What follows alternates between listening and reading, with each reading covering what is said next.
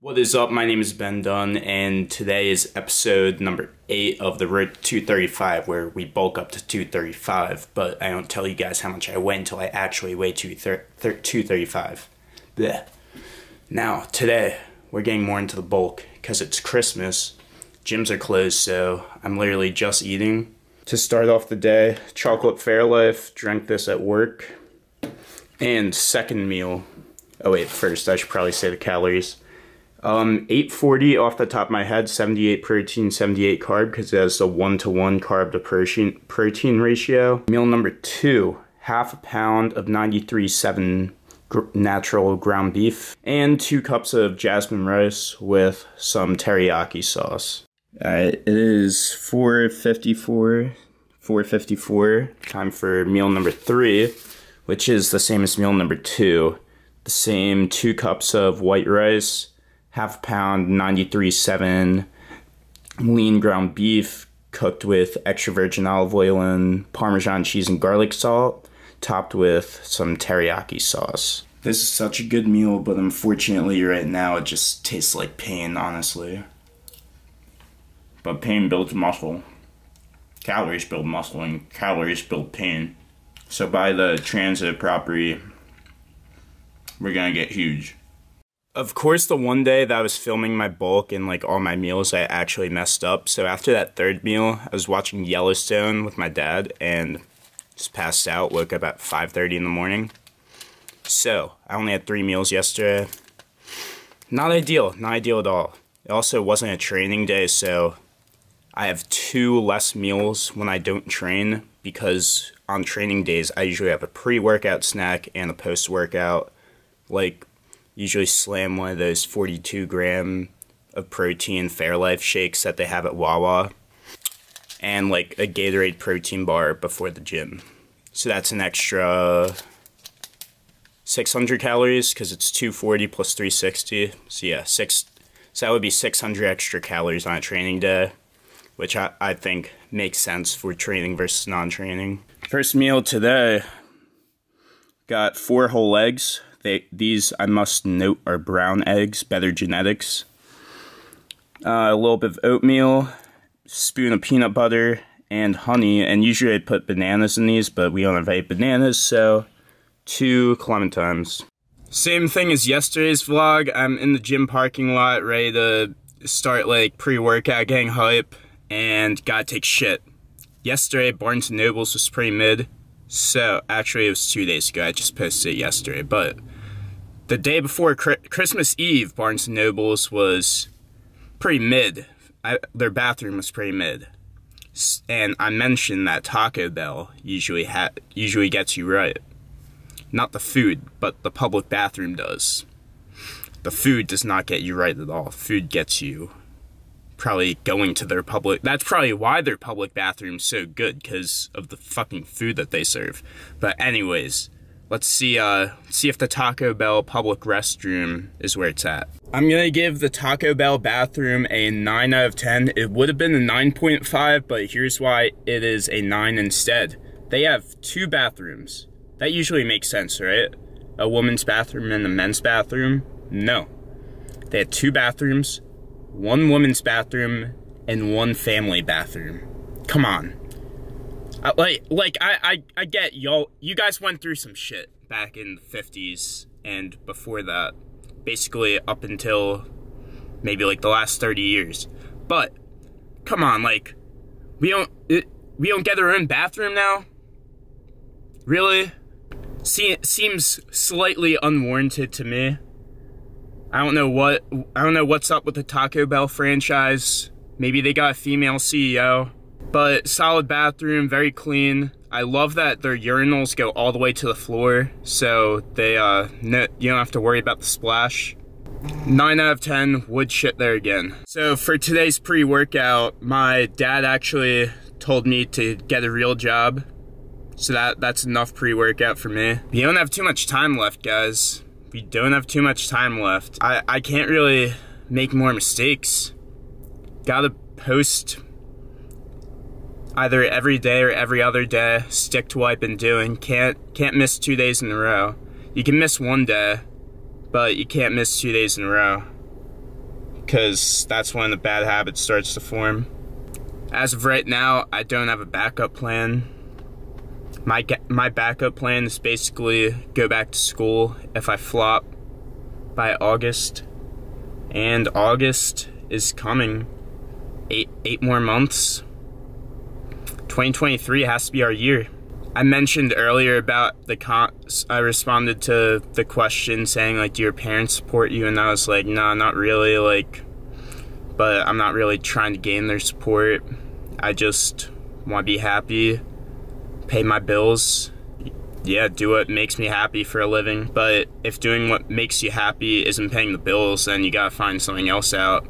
That's the difference between a career and a hobby. When I make it, I might just tell my parents that I'm really poor, even if I'm not, and then, I don't know, like, buy them a car or something.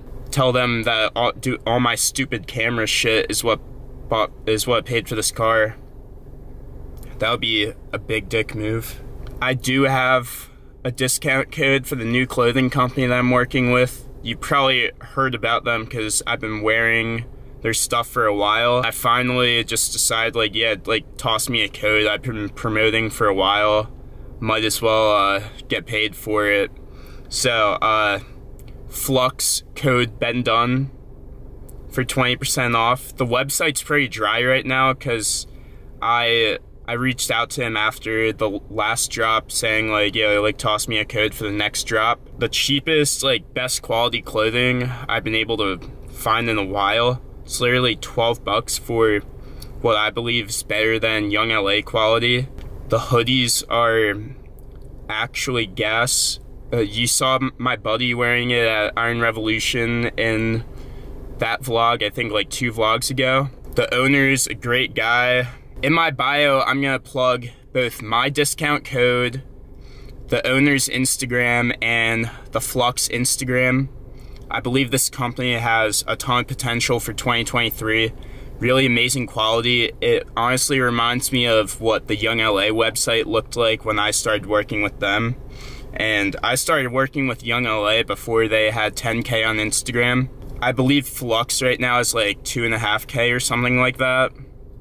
And we're to the moon, baby, to the fucking moon. I'm gonna let the clothing speak for itself. So if you guys want to support, use that code.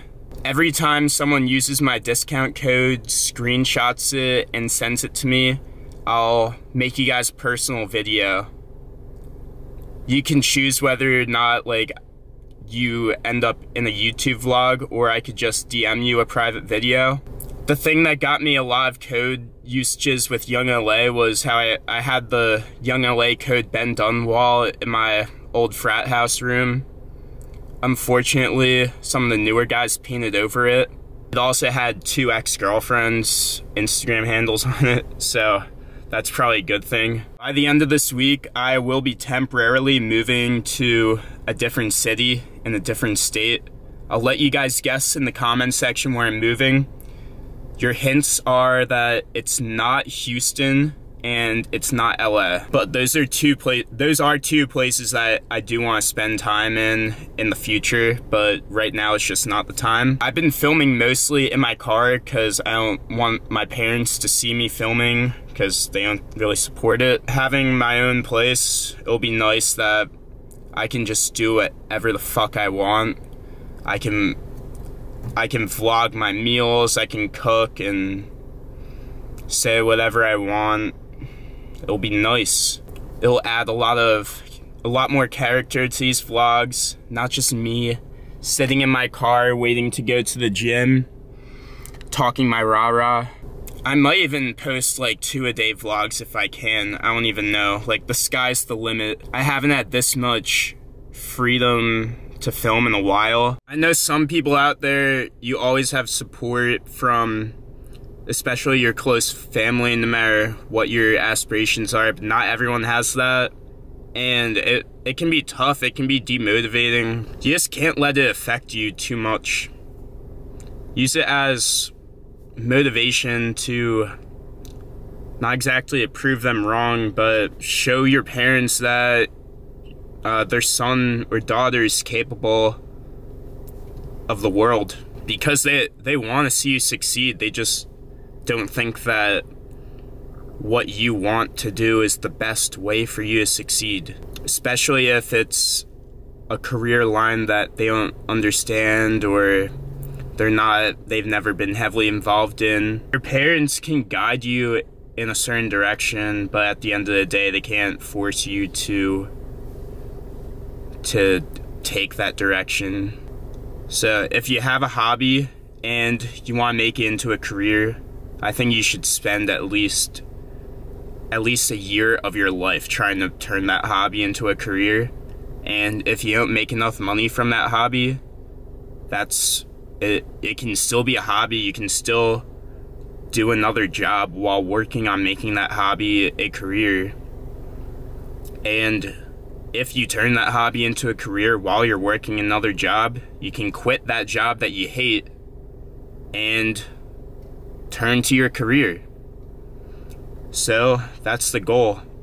I'd say around August, if I'm not pulling in like $4,000 a month, then I gotta reevaluate my career options, but I can still do fitness. I'm never gonna stop doing fitness. Doing what we love on 3. Doing what we love on 3. 1, 2, 3. Doing what we love! I went down, now I'm at a disadvantage, but I think that it's worth it.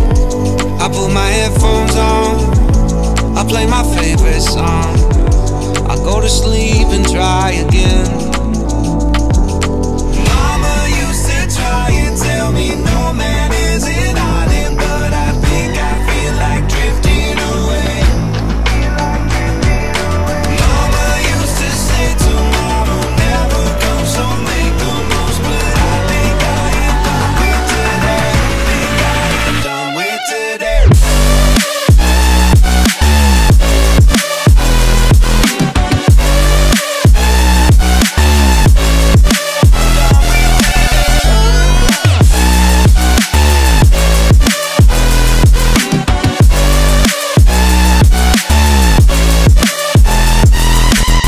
Boss says, man, you gotta make an effort. Feel like all I do on earth is just say yes, sir. And when I tell people how they make me feel, they treat me like a leper. I put my headphones on, I play my favorite song, I go to sleep and try again. Mama used to try and tell me no man is an island, but I think I feel like recommendation today. I have a documentary that's on Netflix. It's called Me Who I Am. It's one of the best documentaries I've ever watched. It's about parents who had a really messed up childhood. One twin gets in a motorcycle accident, gets amnesia. That's why it's called Tell Me Who I Am. He doesn't know who he is.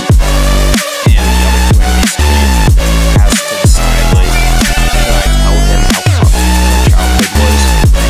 He completely forgot all the trauma, or should he paint this picture of a happy life? And that's basically what it's all about. Very interesting, highly recommend you watch. You know, when you're done hitting legs, there's like that 5-minute cooldown period in which every unexpected movement below your hip just results in basically a seizure. Yeah, I had about 3 of those on my walk from the gym to my car.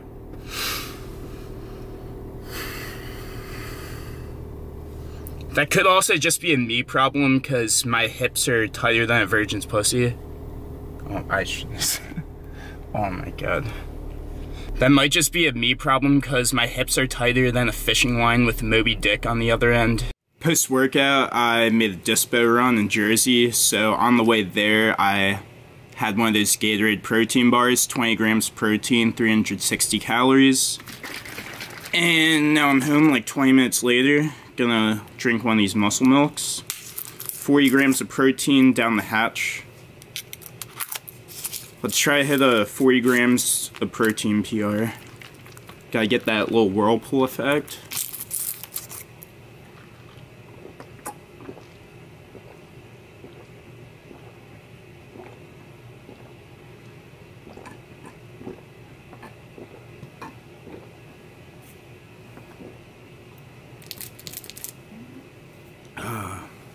Anything? Fuck. Still counts, right? Alright, 39.5 grams of protein. I've been getting a lot of comments asking about my hair, what's up with it. It has grown back since I got my buzz cut in however long ago. Well, I think that was in October, I want to say. I'm going to get a haircut right now, and then we'll reveal what's underneath this dome. Haircut is complete. I faded up the sides, didn't get any off the top. The top is, even though it's shorter, it is feeling a lot thicker, which is a great thing.